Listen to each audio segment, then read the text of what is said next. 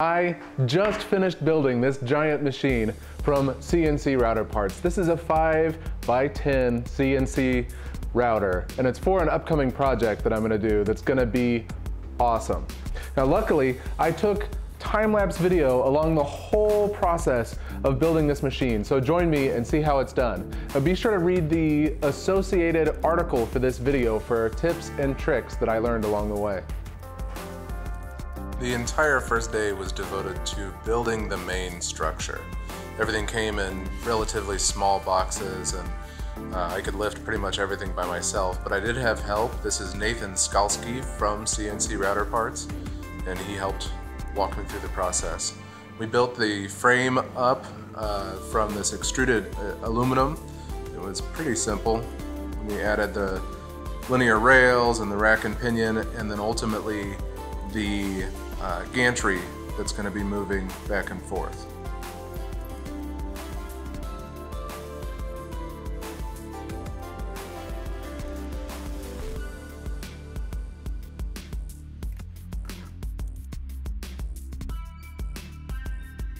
At the end of the first day, we were left with a machine that was mechanically almost complete. All that was left was the electronics and the drive and stuff.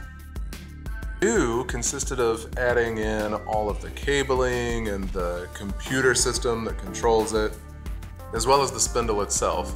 It involved some testing. Unfortunately, the wood that would be the bed of the router was delayed from the local company that was supposed to be bringing it, so it didn't arrive in time, which gave us some minor setbacks.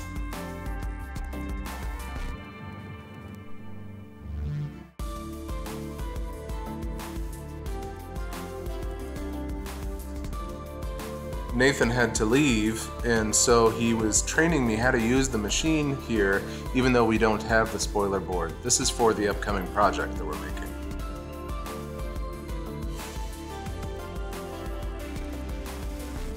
On the third day, the final piece arrived, and you could tell I was happy.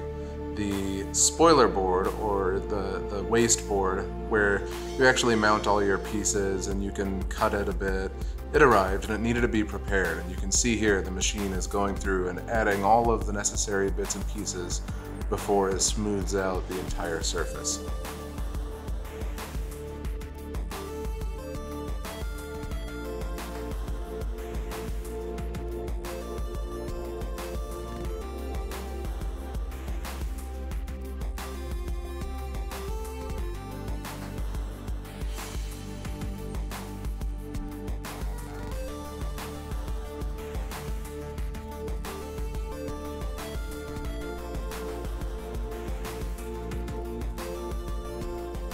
So here it is, ready to get to work. Now, if you were paying close attention, you got to see little bits and pieces of that upcoming project, and it's gonna be so cool, so stay tuned.